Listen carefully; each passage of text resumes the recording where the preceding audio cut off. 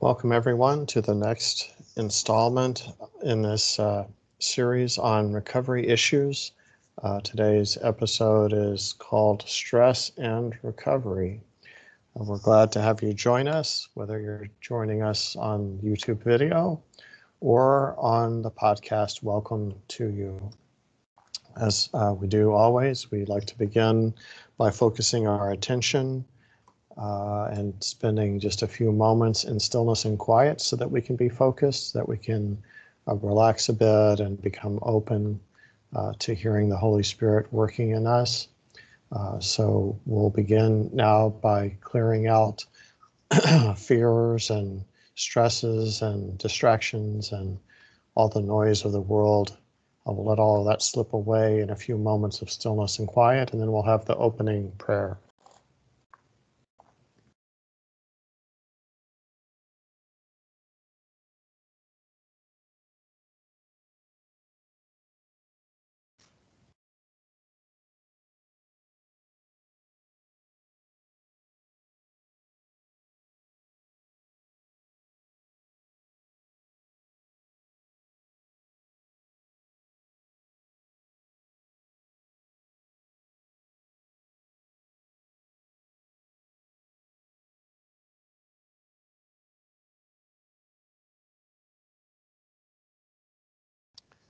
So we pray in the name of the Father, and the Son, and the Holy Spirit. Amen. Holy Spirit, we call upon you now to join us in a special way this hour. We ask for your wisdom and healing. Encourage and inspire us with clear thinking, understanding, and truth, and fill us with deep and satisfying fire of your love. Amen. In the name of the Father, and the Son, and the Holy Spirit. Amen. If you're watching on video, I want you to know that the audio only portion of this presentation is on podcast. The podcast is called Encounter with Dr. Ken, in case you search for it. You can find it on these platforms: Anchor, Breaker, Google Podcasts, Overcast, Pocket Casts, Radio Public, or Spotify. And if you're listening on podcast, you can find the content that includes PowerPoint slides if you like visual things on the Grazia Plena YouTube channel. You can find it by searching Grazia Plena and Dr. Ken. We're happy to have you search up the old episodes as well. Last time we talked about avenues of recovery. Because all humans are created, fallen, and redeemed, you could say that we're all in recovery, every one of us. Recovery is not just for a few people that are entering, AA or therapy, but you could say that all of us have some work to do on becoming better people, right? So we have that kind of philosophy in these recovery episodes. My point last time was to suggest that there are really many pathways to recovery, not just one. Everybody has an approach that works for them. If you search and find it, each person's story and journey, they're unique. In fact, every person's recovery really makes a great story. The 12-step approach is often what many people think of when they talk about recovery. The 12-step approach is almost 100 years old now. It's time-tested. It's effective for many people. It's a very spiritual program of recovery and consistent with our Catholic teachings and our Catholic faith. It's one reason that I like to recommend it. It works for many people if they will embrace it and be open to it. Also has a very strong social component. Social support is really powerful part of the transformation that occurs through that particular recovery approach. Regardless of whatever approach we take, we should persist in our recovery. If one path doesn't work for us, we should try something else. We should not lose heart. We should not lose hope. We should not give up. We should press on and keep working to get the recovery that we need with God's help.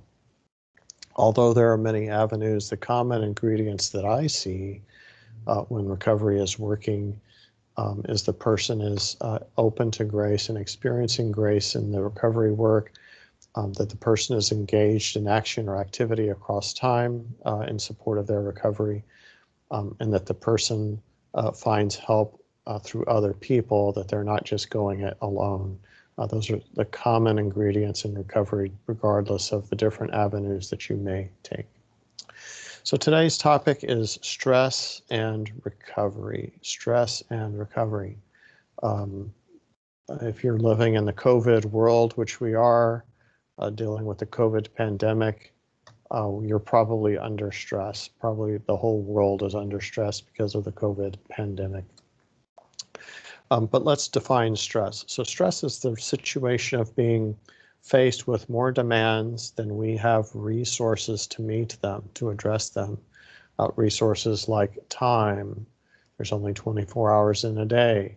Resources like energy, I get tired because I'm working and going to school at the same time and managing kids, all this stuff. Money, money can be a stress. Patience, I only have so much patience, right? And so I get stressed. And energy, I already said, so I got energy in there twice. So stress is this situation of being faced with more demands on me than I have resources, internal and external resources to help meet those. I want to distinguish stress and pressure. Pressure is the situation when we perceive that something of value is at stake that depends on our performance. So pressure is different from stress. Many of us have stresses and pressures. Let's take some examples to clarify. During the COVID pandemic, we experienced stress because we may not have the freedom to do what we want to do. So we feel stressed because we can't just go shopping like we used to do. We experience stress because we can't go worship like we used to worship. In contrast, an example of pressure is if I'm taking a test and I need to get a high grade to pass the class and stay in school, then I have pressure. So a lot of times we kind of confuse stress and pressure. They're a little bit different. We'll talk about both of those today. Nearly all of us have some stress and pressure in our lives. I can't think of too many of us that don't. Maybe a small infant or toddler, but even they have some stresses and pressures because they're dependent on the caregiver for helping change their diaper, for feeding them. So if the infant doesn't get fed in a timely manner, then they may have some stress about that. So we're all under stress and pressure. Sometimes it helps us to figure out if the issue that we're struggling with is stress or pressure, because we might address them in two different ways based on which one it is that we're dealing with. All right, so let's think about stress and pressure and recovery. If we're working on recovery, we have a goal in focus. So if I'm working on recovering from depression, I want my depression to be lifted, for it to go away. I'm working for those symptoms to go away. Same with anxiety. If I'm working on some addiction to some drug, including alcohol, then I want to stop using those things, and that's the focus of my recovery is to get healthy again. If I'm recovering from a surgery, then I want my wounds to heal.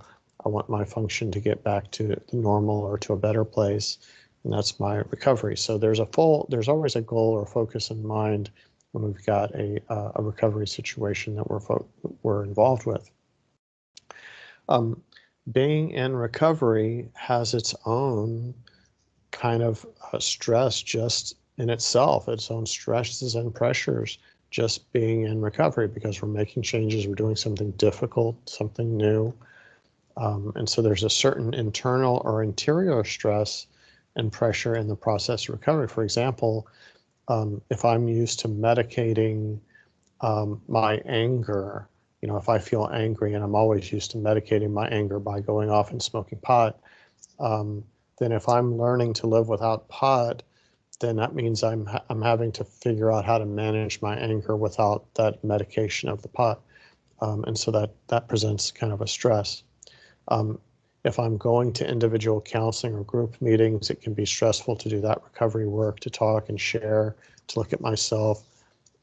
And I might feel some pressure from the actions that I need to take. So I go to the 12-step meeting and they say, you need to make amends later in recovery. They say it's time to make amends to the people that you've harmed. And so that puts some some stress and pressure on me to have to do that, for example. So being in recovery can be stressful. So if it's stressful, if we have pressure just by being in recovery, why would we want to do that then? I mean, many of us live as if the point is to avoid stress and pressure. But we engage in recovery because recovery is eventually going to help us learn to cope in healthier ways without the old negative consequences. So if I learn to manage my anger without smoking pot, then I'm being healthy in those ways. I don't have the consequences of worrying about trying to work when I'm high, or drive a car when I'm high, or get arrested, or things like that. Those kind of negative consequences that can come through smoking pot. So I'm learning how to cope in a healthier way, which is really a good thing. But there's also stresses and pressures that come when we're engaged in our recovery. They come from outside of us. They're kind of external stresses and pressures, maybe just the normal ones of life, maybe other extra ones. But these can threaten our progress. They can jeopardize and maybe set us back sometimes. And so it's important for us to address these stresses and pressures that are part of what's happening while we're in recovery. For example, the environment around us may be tempting.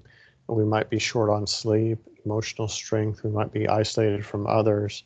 So our environment may stress us, what's happening around us, outside of us.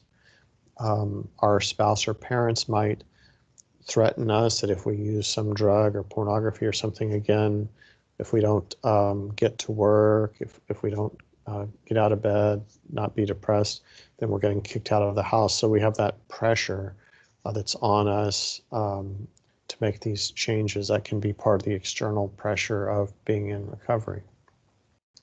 COVID is an external stress on recovery because this whole disaster situation is really so overwhelming for us. It causes us to make so many changes in how we go to school, work, and so forth, how we shop, all kind of changes are part of this COVID situation. That's from the outside. That's an external stressor, and that can even jeopardize recovery when we're doing well, or make it difficult for us to get on track. If we're having health problems or financial problems from COVID, we're feeling the pressure of it and the distress of these things is a challenge to the positive changes that we're trying to sustain in recovery. So this is why we look at these issues of stress and pressure in recovery. So what do we do? You know, it's always okay to talk about what's happening, but what do we do? Let's get to the point. How do we manage better? What can we do? I tell everybody that's dealing with stress, that's in recovery, be sure you get good sleep, nutrition, and exercise. We really have an epidemic of sleep problems in the United States right now. So many people not having good sleep for all kinds of different reasons. Technology sometimes can be part of our sleep problems. Not getting enough exercise can be part of our sleep problems. Anxiety, depression, addictions can interfere with sleep. So getting good sleep, good nutrition, and exercise, these are really helpful for us in our management of stress. As part of getting healthy, is something that self-care that we all need to attend to. You don't have to do fancy exercise like CrossFit or big gym exercises. Heck, just going out for a walk, going for a bicycle ride, that can be good exercise in itself. Staying away from fast food would be a huge improvement on your nutrition. Trying to eat during the day instead of skipping meals helps with nutrition. Our brain and our body respond well when we have good nutrition. So sleep, nutrition, exercise, can't underestimate the power of just those things for supporting our recovery, for helping us manage stress. Daily prayer and meditation are important for our connection with God and for spiritual purposes, but daily prayer and meditation are also very good for our mental health and for managing stress and coping with life. What can you do in terms of daily prayer and meditation? Simply getting out the Bible, reading the scripture can be very helpful for our daily prayer and meditation. God speaks to us through his word, which is the scriptures. Uh, if people sometimes complain and they say, well, I don't hear God telling me anything, read the scriptures. God will tell you things in the scriptures as you read them. That is his word. God is not silent. He speaks to us through his word. There's other devotionals that we can read, great books, spiritual information devotionals such as The Imitation of Christ, Thomas à Kempis, powerful, excellent book, classic, or other recovery reading topics like The Way of Serenity by Jonathan Morris, really good little book by Jonathan Morris, recovery reading. There's plenty of good books out there on both devotionals and recovery readings. This can be part of helping us manage stress, is to spend a little time regularly on these kind of studies. Relaxation. So psychologists are frequently helping people learn to relax, to deal with anxiety, stress, addictions, and so forth.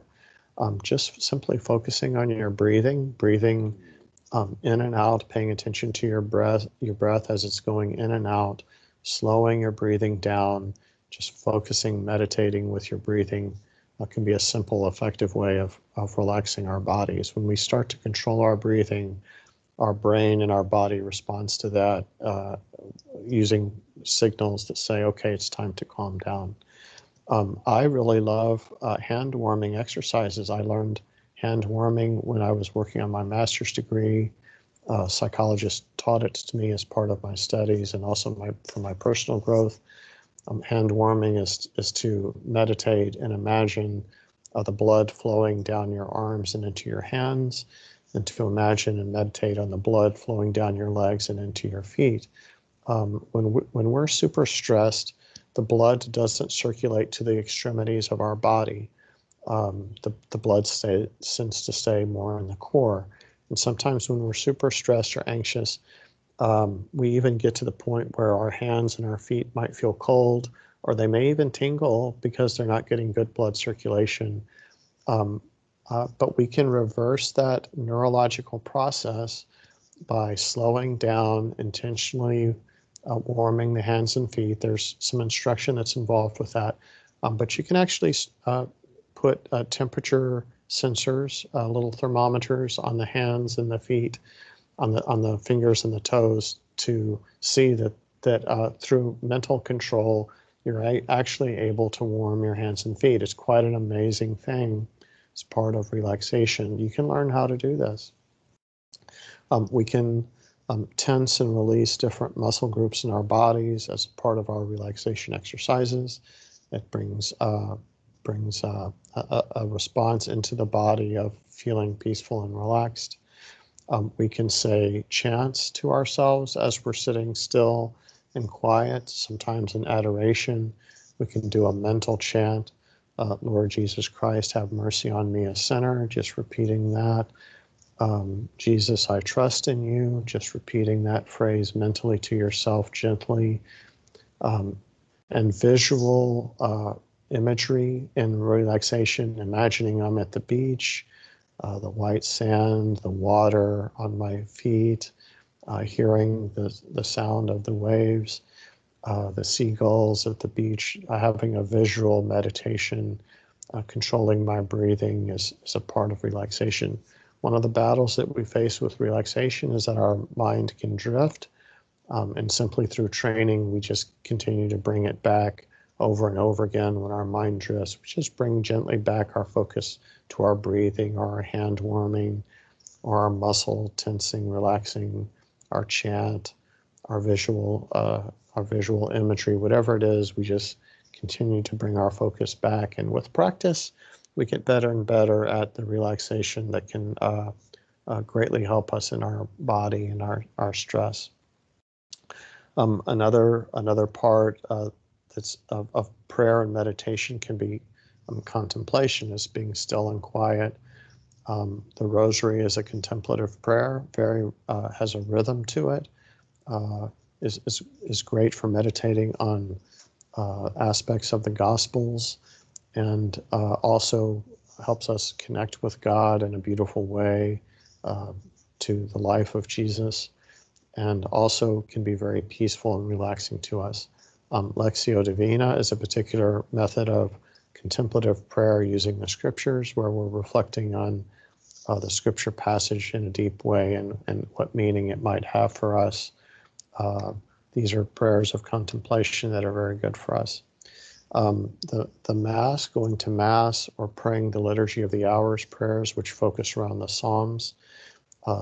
These are two of the highest forms of prayer, and they can be done daily, several times. Liturgy hours can be done several times during the day. These are old traditions of prayer and meditation, connecting with God, but also bringing peace into our lives. And then another aspect of stress, because stress may be feeling overwhelmed by what's going on, not having enough resources to cope. Part of managing stress might be sometimes that we seek more resources. So the mother that's struggling with postpartum depression, she's trying to take care of the children by herself. Maybe she calls in babysitters or family members to help her. She gathers more resources so that she can manage stress in her recovery better. So we can have social help to support us in bringing more resources. We can try simplifying our life so we don't have so much going on, so that the resources that we have are more effectively managed because we don't have so much. These are ways of seeking more resources or decreasing the need for resources so that we better manage stress. What about pressure? So for pressure, we can try these types of things. With pressure, we might re-examine what's at stake, what is the thing that's on the line for us, and reconsider the importance. Am I blowing this thing up bigger than it needs to be? If it doesn't go the way I hope, is it really the disaster that I'm afraid of? So we can challenge our thinking around what's at stake and the importance of it. Sometimes that helps us manage the pressure. With pressure, we also might focus on the target, what it is that we're trying to work on, and avoid multitasking. Our culture that we live in is a multitasking culture, and many people think that the more things I can do at the same time, the better person I am. That I'm the winner if I can juggle 5 things, and it's so not true. Really, multitasking is the enemy of our inner peace. Multitasking creates more stress and pressure. And so by avoiding multitasking, by doing one thing at a time, focusing on the thing that's in front of us, it helps to reduce stress and especially pressure. When we're focused on a particular task that we have some pressure on, we might consider breaking the task into more manageable steps instead of just looking at it as one big hurdle to overcome. And so we might break the task into steps by planning, getting out the paper and breaking it down and organizing it and scheduling it, giving ourselves some deadlines so that we can attack that issue, whatever is the pressure. We might also, in order to manage pressure, think more positively about our abilities, be more confident in ourselves, and to think positively about the outcome, to not assume the worst, to expect something good's going to happen. We don't want to have this negativity about how we do and the outcome. We don't want to have it become a self-fulfilling prophecy. So we want to think positively about our abilities and the outcome. If I'm playing baseball and I'm trying to hit that ball that the pitcher's going to pitch to me, if I'm telling myself I'll never hit it, I'll never hit it, I'll never hit it, I'm going to strike out, what do you think is going to happen? So we want to think positively. We want to be confident, reasonably confident, and expect a good outcome that can relieve some of the pressure that we face. We want to persist. So if we don't have a good outcome, we're feeling the pressure, we want to keep trying. We don't want to give up. We don't want to fall into despair. We're going to do better next time. And we have a good attitude in that way that helps us reduce the pressure. A few final concluding points. Self-medication for stress and pressure works only temporarily. So, that person that I was talking about before that might use pot to help medicate their anxiety or medicate their anger, it only lasts as long as the pot lasts. And when the pot goes away, another day comes, 2 weeks from now comes, they have a situation of stress or pressure or anxiety, anger again, then suddenly they need the pot again because they didn't deal with the basic issues.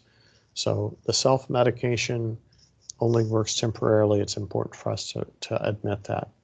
We want to learn and practice tolerating stress. So this is developing the ability to cope with stress by being tougher, by being stronger, by working on overcoming. And so we realize, okay, well, a little stress isn't going to kill me. I can handle it. I can manage it. We develop some confidence around that. We might experiment with different strategies for stress and pressure and find out what works best for you, different ways of coping. If we're going to manage stress and pressure without self-medication, then that means we're trying something new. We're trying something different. We have to be open to the possibility that the very first thing we try might not work. Maybe it does work, great. But we'll be open to the possibility that we may try something different, see if it works better until we find what works for us.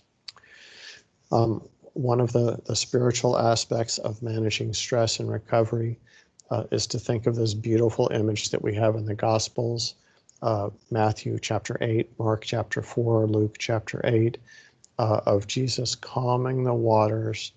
The disciples are in the boat on the lake. They're very stressed by the storm. Imagine your life as a storm, whatever's the storm. And the disciples say, Jesus, can help us? We're going to drown here. And Jesus calms the waters because they ask him to.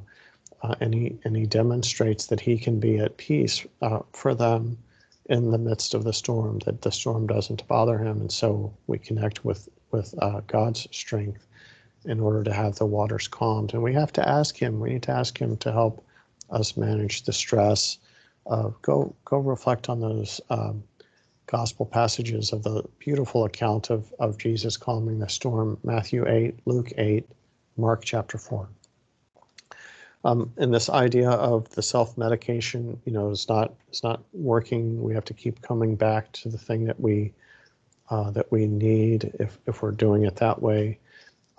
Reminds me of the beautiful passage of Jesus encountering the woman at the well, and they're talking about water because she's there to get water out of the well, and she says, I have to keep coming back getting this water. Sounds very much like the alcoholic that has to keep coming back to drinking, or the person using pornography that has to keep coming back to pornography to manage their stress and pressure. Is like the woman that has to keep coming back to fill her bucket from the well. And Jesus says, I can give you the water that will truly satisfy you. I can give you the help that will allow you to break free from needing to keep coming back for the water. And the image can very much apply to our recovery, that by seeking a deep relationship with Christ, that he can satisfy us. He can bring us the true peace that we need in our lives, regardless of what's going on around us, and that's very healthy and good for us, for our mental health and our spiritual health. You can read about the woman at the well in John chapter 4. So that's the little presentation today, some thoughts on stress and pressure as it applies to recovery. Managing stress and pressure are one of the aspects that's really quite important in recovery. Almost every program or approach helps people deal with that because stress and pressure can be a danger to ongoing recovery success. On the Grazia Plena website, graziaplenacounseling.org, we have a list of resources that you can take a look at, resources for COVID, resources for addictions, resources especially for chastity issues. We have a big section on that. If you're looking on your YouTube video, you'll see the QR code. You can shoot it with your camera and go to it right from the video. Each time we close with the prayer of St. Michael the Archangel, so let's do that now. In the name of the Father, and the Son, and the Holy Spirit, amen. St. Michael the Archangel, defend us in battle, be our protection against the wickedness and snares of the devil. May God rebuke him, we humbly pray, and do thou, O Prince of the heavenly host, by the divine power of God, cast into hell Satan and all the evil spirits who roam throughout the world, seeking the ruin of souls. Amen. In the name of the Father, and the Son, and the Holy Spirit. Amen. The next time we get together, next episode, we're going to talk about activity and passivity and recovery. That'll be the topic. We welcome your sharing these videos or podcasts with your friends, letting them know about it, in case that they might benefit from it as well. If you subscribe to the podcast or the YouTube channel, then I think it lets you know when the new episode is out so that you don't miss it. And then those old episodes are stored. You can go back and look at the old episodes anytime. Last but not least, we have this brief commercial advertisement. Grazia Plena is a 501c3 faith-based nonprofit charity. We offer mostly mental and spiritual health services. We also do presentations in the community. We assist organizations in the community with our counselors and our spiritual directors. And we do this without too much concern about how much money we're going to make. All nonprofits usually have a very tight budget, and we do too. We survive on fees that we get from counseling and spiritual direction, and from the presentations that we might make in the community. But we especially survive on donations. We wouldn't be alive. Grazia Plena wouldn't exist today if it weren't for the kind donations of people in the community, the support of private foundations, parishes. And so the final part of this presentation is just to mention that we welcome any donations that you might like to give. You can go to our website, graziaplenacounseling.org. At the top, there's a blue banner that has a donate button, and that takes you to the payments donation page where you can put your credit card in, or you can shoot this video has the QR code. You can jump to the page by shooting it with your camera phone. So that's it for today. I hope you've enjoyed this little presentation, that you may reflect and do some thinking on it. And we'll catch up with you hopefully next week, God willing. Be safe, be healthy out there. Take care. Bye now.